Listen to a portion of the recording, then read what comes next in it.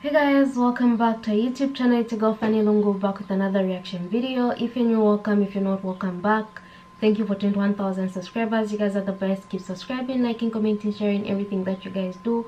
We really do appreciate. Please motivate me by giving me stuff to react to. Just give me the name or the link down below and I'll be sure to check it out. Find our vlogging channel called Fanny&jessy 2.0. Head there, subscribe and enjoy the vlogs that we put out. So today I'm going to be reacting to Ahmed Deedat lecture Christ in Islam, question and answer CD01-08. So without wasting time, let's get into the video. Mr. Chairman, I believe that this book contains the Word of God.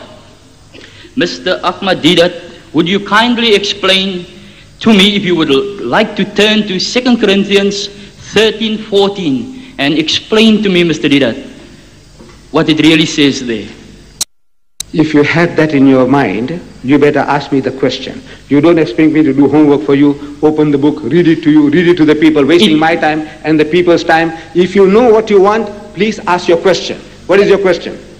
Can you explain the Trinity unto me, Mr. Deedat? What is that? The Trinity. Was that the subject we were discussing this evening? Trinity? Were we discussing Trinity or Muhammad, the natural successor to Christ? What were we discussing? Mr. Deedat, you have denied the Word of God from the very word A, and I would just challenge you, Mr. Deedat, if I may. Already it seems that I'm not allowed to, but I would love you to explain the Trinity, Mr. Deedat.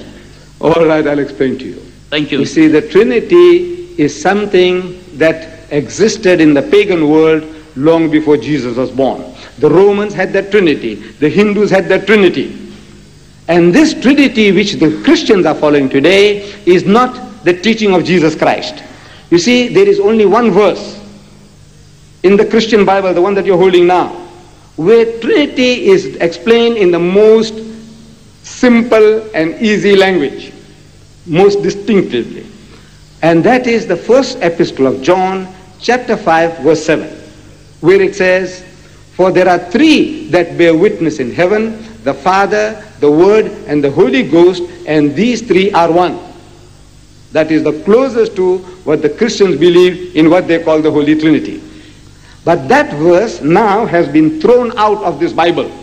And all modern translations of the Bible have thrown it out as a fabrication, as an interpolation. I wonder if you know about that. All the modern translations of the Bible, they have thrown it out as an interpolation, a fabrication. Do you know about that? Carry on. Thank you very much. Could we carry on to the next person? Hold it, please. Silence. Next question, please. Sir, I didn't, as you said. Now I'll bring this clear to Mr. Ahmed Deedat. Mr. Ahmed Deedat, what do you think about these two scriptures?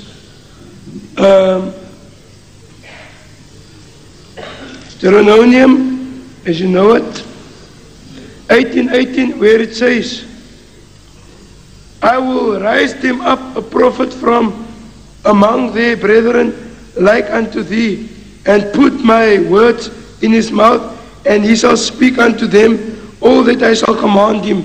That's one. First thing, to who did Moses speak? Thank you. That is your question, eh? To whom did Moses speak? Right? Yeah. Moses didn't speak those words. Those words were spoken by God to Moses. No, I don't ask. I ask, to whom did Moses speak? I don't ask. I know God speak, but the people with him, who was that people with him? Was it Arabians, Egyptians, Sodomites? Who was the people with him? Or you've been around him. When whatever was revealed to him, to whom did he first convey that message? Is that what you want to know? Yeah. Right. He was speaking to the children of Israel in the first place. Right, thank you. Now here is the question to use. Chapter 15. You say that this was Moses said this going to be Muhammad, but listen to this. Here it says, it says here, but he answered him not a word, and his disciples came and besought him, saying, send her away, for she cried after us. But he answered and said, I am not sent but unto the lost sheep of the house of Israel. Who was then that? Thank you. Next question, please. Yes, good evening, sir. Good evening. Mr. Deedat, it is quite certain that you've made some deep studies into the Bible. And now any casual reader of the Bible will know, as you will admit, that the Holy Spirit is spoken of as being present on the earth since creation. In Genesis already, the Spirit of God moved upon the deep. But Jesus spoke of the Holy Spirit coming in a different way. As one of the former questions was confused, you see, because it is quite easy to become confused with this vast crowd. You must be quite at home with a crowd like this, but you know, and we're not trained for these things. No, so what is the question? The question is this, Mr. Deedat, do you admit that the Holy Spirit was on earth? You proved that, in fact, all before Christ, right from creation. When Jesus spoke of his coming, of the promised comforter, surely he spoke of the Holy Spirit as coming in a different way. Because formerly, the Holy Spirit abided with them, but now he would live inside of them eternally. It could not be Muhammad as you, or the Quran, the teachings of Muhammad, because it speaks of a person, a he. Muhammad is not with us now. So you answered a former questioner by saying that the teachings of Muhammad has been with us all these years, but the comforter is not the teachings of Muhammad. The comforter, according to you, is Muhammad. Now the Bible says, Jesus said, this comforter abides with us eternally. Which means you are trying to tell us Muhammad is here with us now and abides with us all through. Thank you.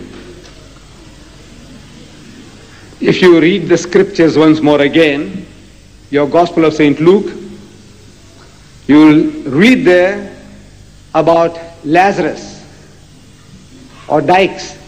You know that there was a fellow simmering in hell, and he wanted Abraham to send somebody to dip his finger in the water and put it in his mouth.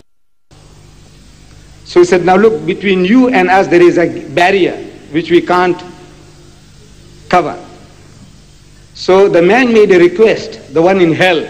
He said, allow me to go back and warn my brethren about the punishment that is awaiting them here if they don't mend their ways. So the answer that was given to them, that they have Moses and the prophets. Do you remember that verse? Have you heard that verse before? That they have Moses and the prophets. Is Moses here with us today? But that's what the Bible says, that they have Moses and the prophets. So Moses and the prophets, what it means is this, that in their teaching Moses is with you. The prophets are with you in their teachings. Likewise, in an identical manner, Muhammad is with us in his teaching. You don't have to be physically present. Jesus is with us in his teaching. The words which he gave, they are with us. So he is with us. Moses, the teaching he gave, the 10 commandments, they are with us. Moses is with us. So it is not a physical with and not with. It is the teaching that they are talking about. That in the teaching, Moses is with us. In the teaching, Jesus is with us. In the teaching, Muhammad is with us. And Muhammad's teachings are going to abide forever. And Jesus told you, and I kept on repeating, that he says, if I go not away, the Comforter will not come. But if I go, I will send him. In other words, he was not talking about the Holy Ghost, because the Holy Ghost was helping him in his ministry, helping the disciples in the ministry. And as you said, from the beginning of creation, the Holy Spirit was with everybody.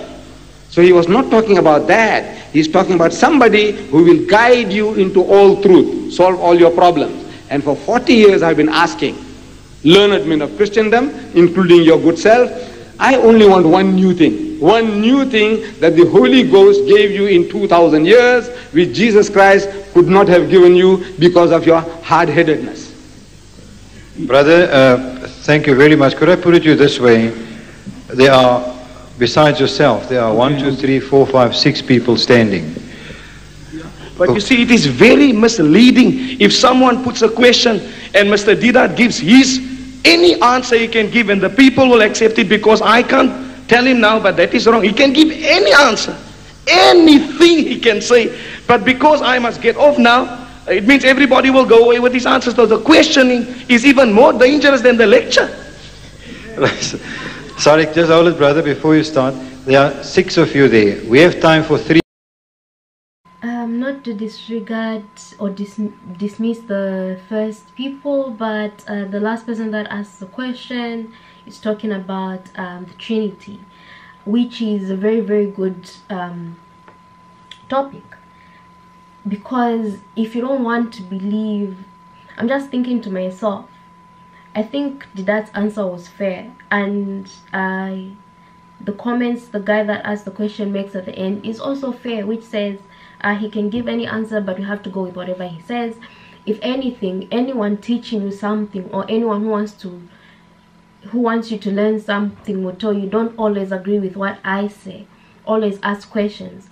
And I wish they would have had more time this day to ask further questions, so that the guy can be satisfied. It's not always about accepting someone's answers. Sometimes ask yourself more questions, and if you find yourself with more questions, go back to the person and talk about it. Although I'm quite fine with Ahmed Deedat's answer in this situation. How are people going to believe that Jesus is with us, Moses is with us, but won't believe that Muhammad is with us, if they so believe that Muhammad was a messenger of God? Because then there's a contradiction created there. And concerning the Holy Ghost, the Spirit of the Holy Ghost, if it was with Jesus then, and he said the Comforter won't come if I'm there, then don't you think it's something beyond the Holy Ghost, the Spirit of the Holy Ghost? Otherwise, it was interesting to watch, interesting to see, and just lovely to listen to. Let me know what you guys think. If there's anything you want me to react to, let me know down below. Make sure to give this video a thumbs up, share it with your friends, and of course do not forget to subscribe, and I'll see you in my next reaction video.